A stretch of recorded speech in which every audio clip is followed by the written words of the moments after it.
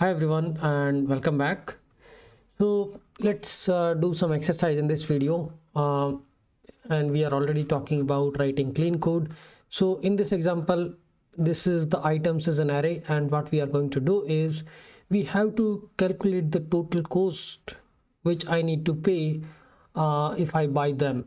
Okay, and there is a bought as a flag which is true or false. I will be buying only these items where bought is true. So I will be writing a functions, and here we need to see how we can actually split all these different logics into different functions. So what I want is get function name. Now here let's start with what can be the function name for this. So I can say get total cost. So define it is taking items as an argument, right? Now what we need to do is you can say, first of all, I want to add the IDs also.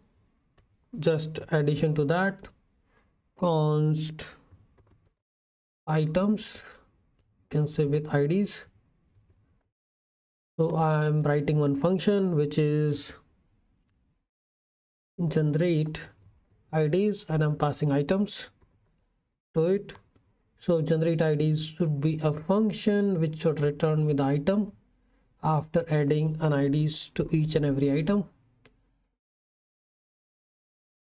I mean, you can write the whole code into a single function also, but here we are talking about implementing a logic where we can isolate these different functions into a separate space. So here I can do item.map because I need to alter and need to return a same item.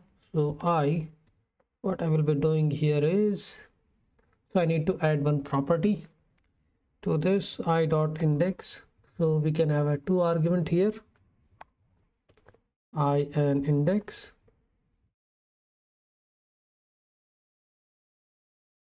So we can have i.id is index plus 1, and I mean it's a multi-line syntax, so we have to wrap it inside brackets. Okay, we are missing the indentation here, so let's fix that first. So we just added the ID and return I. So this generate ID will actually return with items with ID. Now const it will return only those items which I bought, right? So get bought items, and I will just pass all the items which I received with IDs. So this is another function we have, and function name is clear. What the function is doing is it is just doing a filtering on this, so we can actually passing the items, and here we can do items dot filter, and here we need to return only those items where item dot bought, which is true, right? So this is simple logic.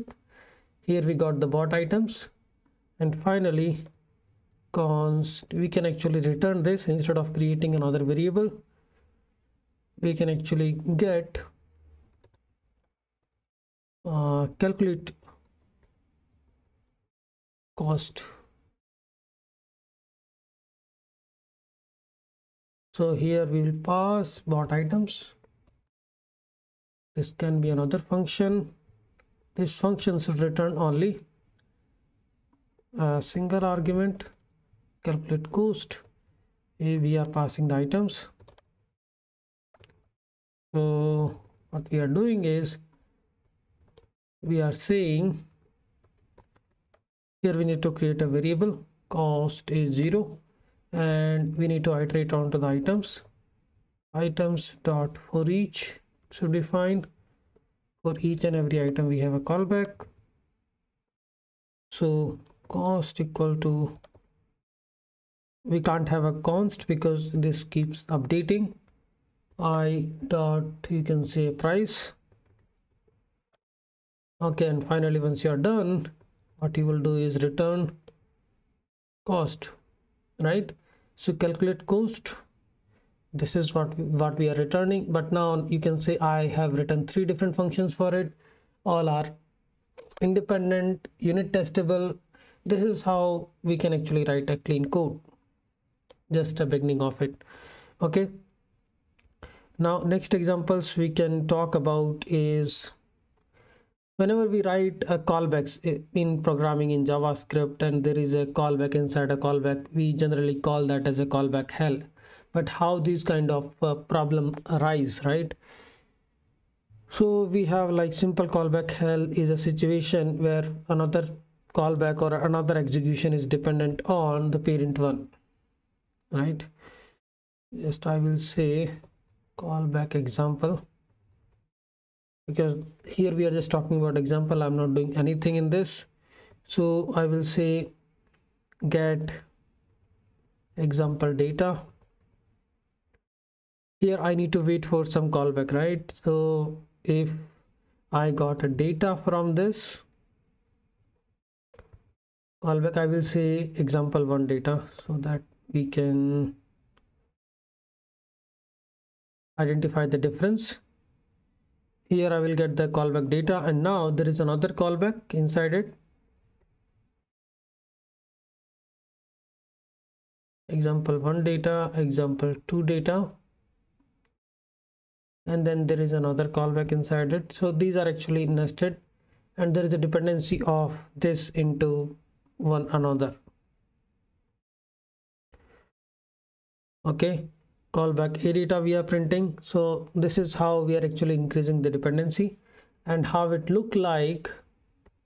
Forget about the very function naming here, because we are talking about just an example, and this example is doing nothing, but it has a callback, and what it is doing is, let's have a set timeout, and after some time it is just returning us this callback with some data, and that is, let's say, 1 second. And set timeout is a function, it is correct. So we should bind it inside a function only, and inside a callback you are actually sending some parameters. Let's say b70, something like this. So here we have these different functions, example1 data, example2 data, let's say example3 data.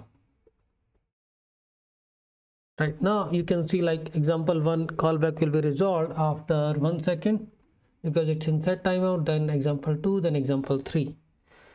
So this is the one way of writing the code, where you are actually writing a nested and there's a cascade chain. You can see one inside another, right?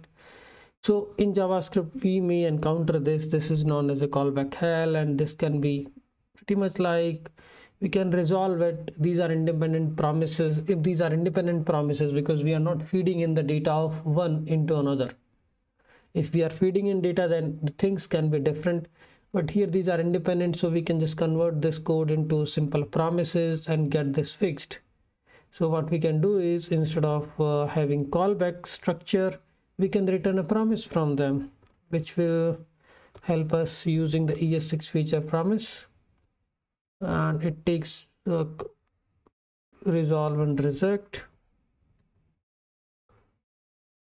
This is an arrow function, and we can wait for 1 second and then resolve this promise, but we are not using callback now, so we can just say okay, resolve some data, same data, x is something and y was something. Same you can write for all these functions.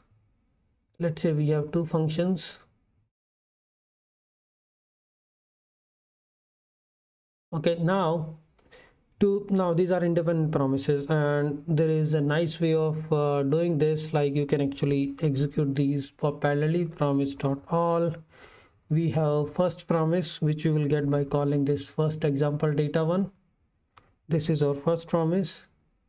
Then second promise is get example2 data, promise.all, and then we can actually do a dot then on this.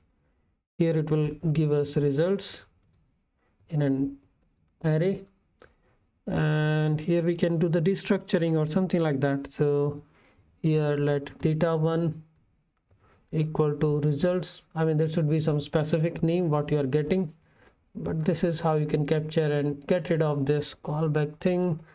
We can also improve this with using a sync await, but now this is fine. Okay, so this is just a basic exercise we have done just to avoid this callback hell using promises. We actually wrote a simple code. Now another simple things we have is using object.assign properly, right? So first of all, what is the uses of object.assign? This object.assign is actually used to create a shell copy of an existing object. So consider that we have an existing object. So this is what we were writing, or we used to write, but this is not the right way. This is the menu config. We are looking into config and we are actually returning the new config, right? So how can we improve it? So your menu config can be anything, and you actually want to override this, you can actually simply use object.assign for that, right? So object.assign takes the same argument. Here this is your current object you have, like this, these are the default you are setting. If the title is not coming, set it to full. Body is not coming, set it to bar. Same thing we are doing. If title is foo and bar, that is fine, we will keep it. If we are getting this title foo and bar from the config object, we will override it, otherwise we will keep it. So if we look into the object.assign syntax, what it does is, this is first object, this is second object, right? So if some property exists here, a40 is 70, so if some property is here in the second argument, then it will always override it to the first argument. So whatever the default you have, like A is 40, B is 70, just keep them here. If we are getting that in the second argument, it will override it, otherwise it will keep same. So if we see this output of this, it is going to create a new object which will have a B, C both, right? All these three. Similarly, we are putting this as a default, and now you can override it by passing the config object. Or this can be simplified just by using, so if we have config, like we can just say this is the default config we have.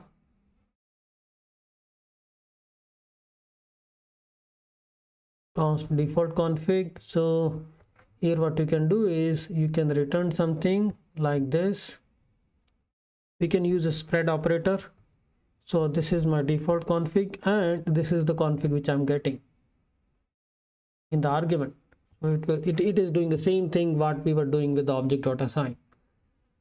Okay, thanks everyone. Thanks. This is all for this video.